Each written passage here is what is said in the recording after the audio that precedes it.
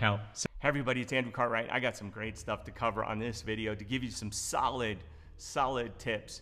Also some tricks and hacks on how to make sure that you get that loan that you want.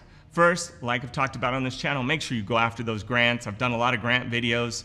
Granted, that money is absolutely free. You don't have to pay it back. You apply for it, tell a great story, ask for it, tell them why you need it and why you're disadvantaged and how you're gonna use it, and man, you can get free money. It is amazing. It is absolutely amazing. Don't miss out on that. And secondly, that EIDL money, if you're in any kind of disaster area, which there are all around the country, disaster areas, make sure you look for that money because it's the cheapest money first and the easiest to get.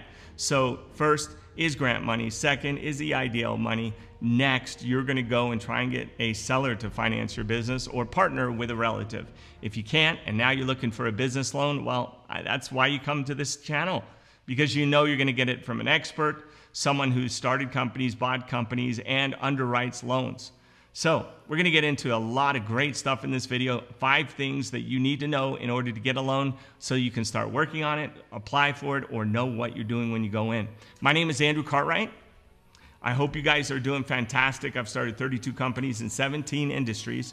I'm an underwriter. I bought 17 companies, and I want to buy companies with you. Good companies. There's going to be so many opportunities while the economy kind of softens and people want to get out of their businesses. We can buy those businesses together on this channel. Check me out on Instagram, LinkedIn, also on my email. So let's get together. Let's buy some businesses together. I'll put the funding together. I just need you to know what you're doing and a business that is worth doing, worth buying. So connect with me if that's your interest. If you just want to get a loan to start a business, well, this video is for you. So let's dive into that. Oh, by the way, make sure you grab actually it's 12 now as of yesterday. 12 free stocks down below, hit the link. Also have a real estate program there, it's incredible. And book a call with my guy for the live event. If you don't see any spots, it's because we're completely booked up on phone calls, but we'll get to you. Just keep looking for a spot in the calendar. So how do you qualify for these loans, these small business loans? And what are the biggest 5 things you need to be focused on? I'm going to cover that because you need to know that. First of all, the 5 basics is important, right? And make sure you stay tuned to this channel for personal finance, all things related to money, building business credit, credit cards, all kinds of stuff. So are you struggling to get your hands on an SBA loan or a regular loan, or maybe you just don't know where to start? I'm going to go over the 5 ways to qualify for a small business loan and the 5 basic pillars on top. Plus, I'm going to throw in a couple of bonuses at the end. You know, I haven't eaten in 2 days. I'll tell you about that at the end. First, strengthen both your business and personal credit. Business, yeah, you need to open up a business account with either Dun & Bradstreet or Experian. I cover that on my channel. If you look at business credit lines, you could do it in as little as 3 days. So start your business credit if you haven't done that. Also, your personal credit is important. If you don't have great personal credit, as a hack, you probably need a partner that has good credit. Your personal credit score is often used by lenders to gauge the capacity of repayment for getting loans paid back, credit cards and credit card dues, and also those mortgages, maybe even a credit line or a car loan. So it's important that you're paying them. If you're not, this is a cheat code. You can self-report your utility bills, but make sure you pay your utility bills on time, but you can self-report them, and that will help kick your credit score up. I'll also tell you at the end of the video how you can quickly, rapid rescore your credit. So a good personal credit score is so important, and that you make those timely payments, that you call your creditors and work stuff out. It's a strong indicator of your ability to pay debt and how you work with lenders. It's called your credibility. Are you creditable? And plays a big factor in helping lenders decide or not to fund your venture. In addition to personal credit, though, well-established businesses also boost the credit score. So the business credit score is super important. Most of the time when I'm doing a deal, the business credit's more important than the guy's personal or gal's personal credit score. So agencies like Equifax, Experian, and Dun & Bradstreet are to the few that we use to figure out if a business is paying their bills. So we assume if the business is paying the bills, well, it'll keep paying their bills. And then we just want to match it up with somebody that actually pays their personal bills. Banks are scared. They're afraid to not get paid.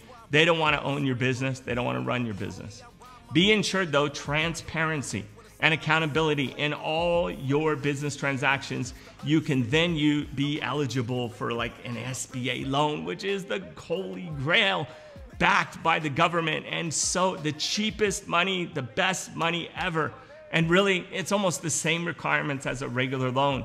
That's why I push SBA so badly, is because it's the basics. If a loan works or it doesn't work, it doesn't matter if it's SBA or not. Either you have the ability to repay it, or the collaterals, you can recover it and sell it and get the money back to pay the loan, or you can't.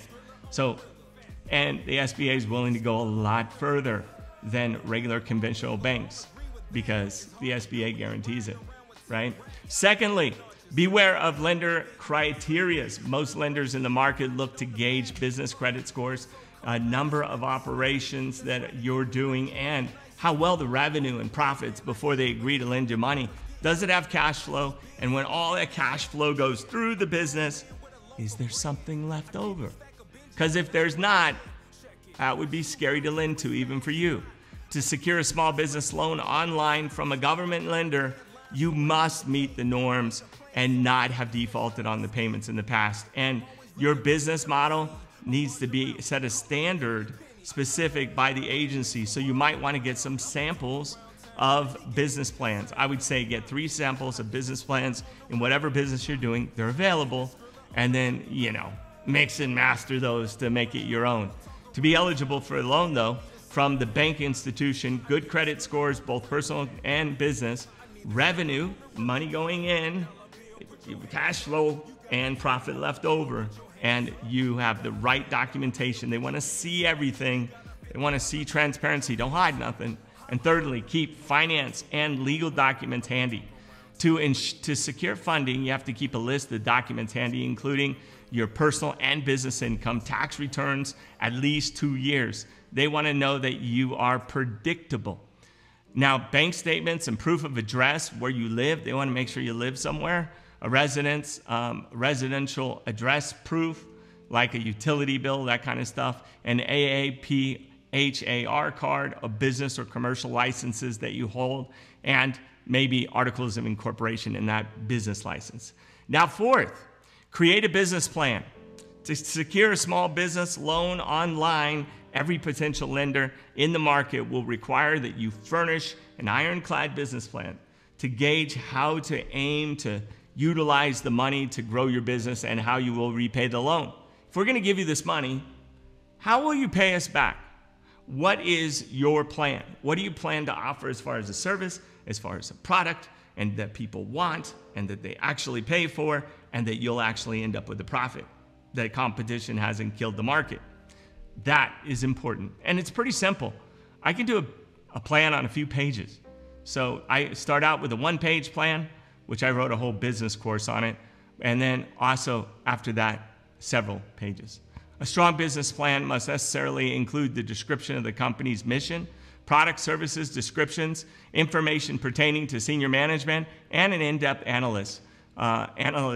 analyzing basically the business, plans pertaining to the plant or the facility, whatever it is that you're doing, and a SWOT. What are the strengths and weaknesses, opportunities, and what are the threats that are coming to your business?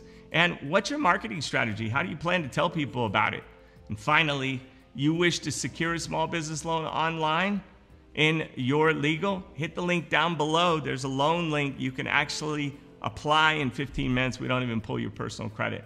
But when you apply for that loan, it's important if you're getting a business loan that you have some collateral, something that you're saying, look, this is what I want to buy. This is what the money's going for. Usually that's in the form of real estate, a plant to do something, inventory that you need, or machinery required for the business. A requirement of collateral is made so that in case you default on the loan, let's say it happens, they can recover that collateral from the business, and they could sell it off and pay back most of the loan. Because other than that, the loan, everything above that collateral is not secured, which is why SBA is a good way to go.